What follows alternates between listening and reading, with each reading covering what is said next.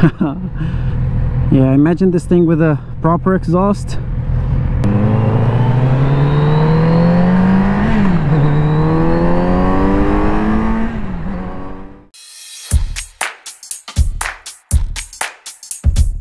Audio Jungle.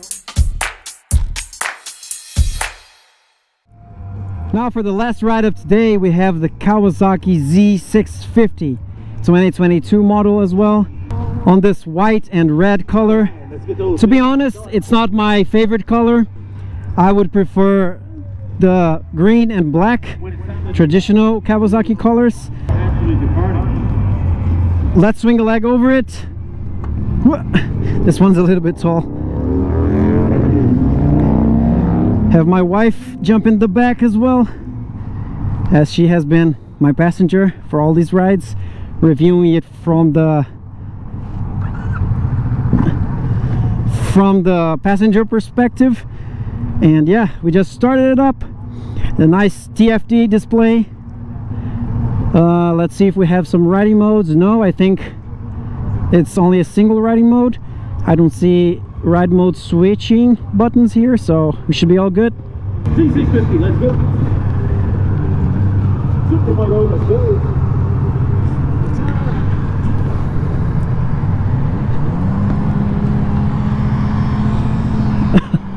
Wow, that guy just burned a lot of clutch there. He's probably used to a close to the handlebar clutch grip, but man, the Z900 RS that I just rode, it's with the high clutch setting, and that wasn't pretty to hear. Wow. We're chilling on 6th gear. The tachometer here shows 4,000 RPMs at 50 miles an hour, so pretty short gears, but I think they do that in order for it to have somewhat decent pickup. It's very progressive. It's not overwhelming at all, but probably because I'm in top gear. So as soon as we come to a stop, hopefully soon, I'll be testing out.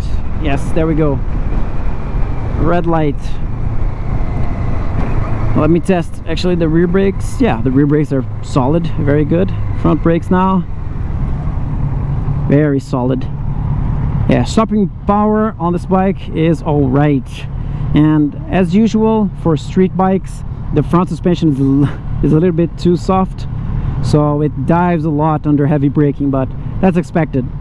So hopefully we'll be able to make a nice pull here from the red light going through the torque band, so we'll get a feel for the proper acceleration on this bike.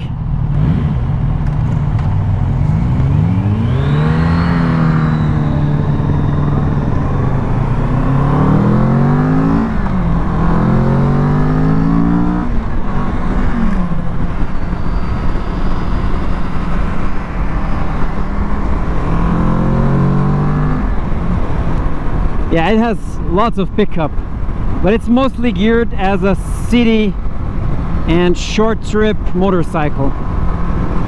I think for the highway and plus 70 miles an hour speeds, it wouldn't be at its best or natural habitat. Yeah, because I own an MT-07, I can make a direct comparison between the bikes.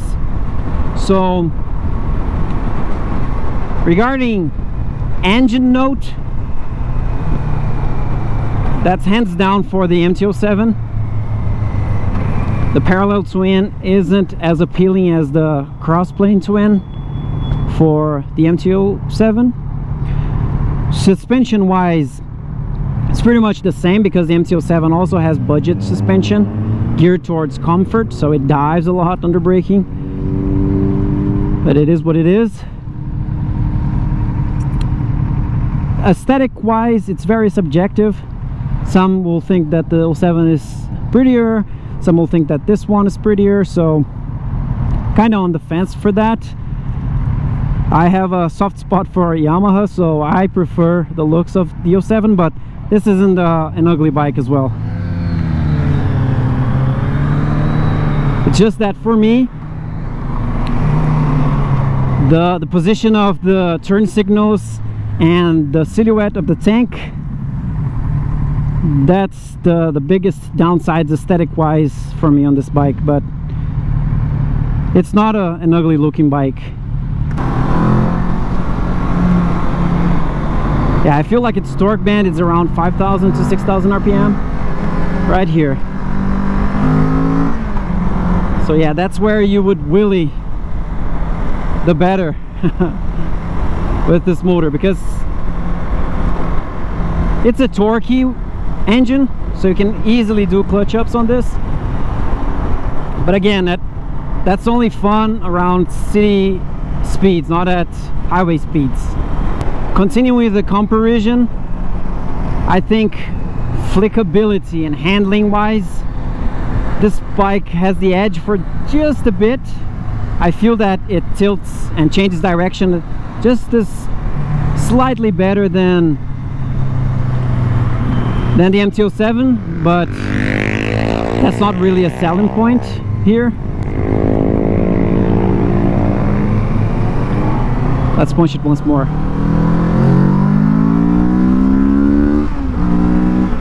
Yeah, very good pull. But as I did this full power pull now,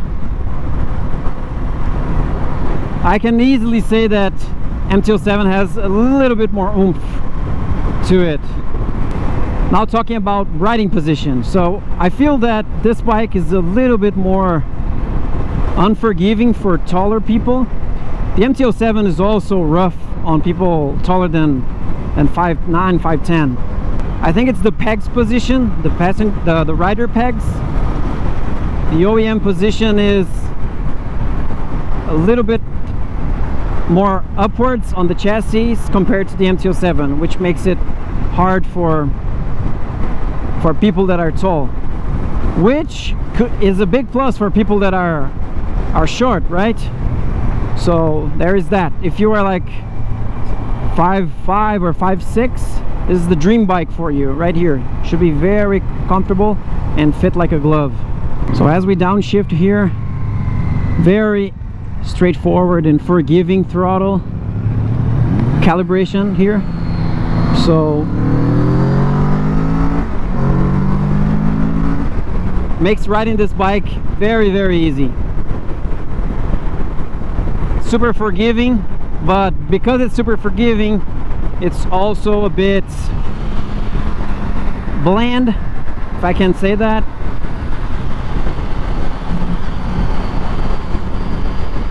It has a good feeling to it. It's not muted, but it's definitely not as well tuned as it's for the Z900 RS, for example.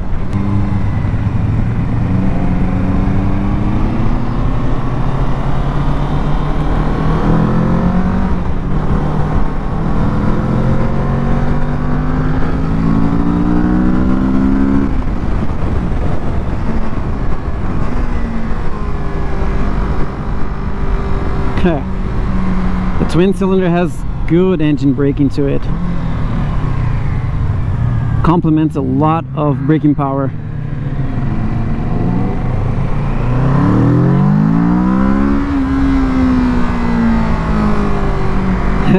This is a fun motor. It has just the right amount of power.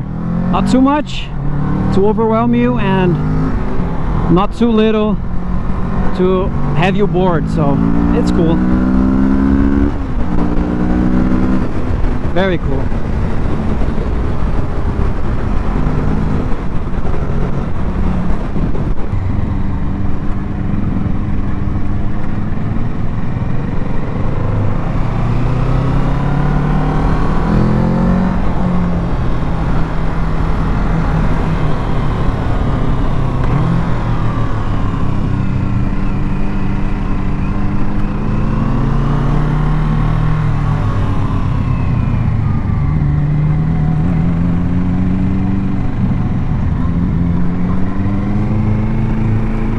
So as we wrap up the little test demo ride on the Z650, summarize all my points.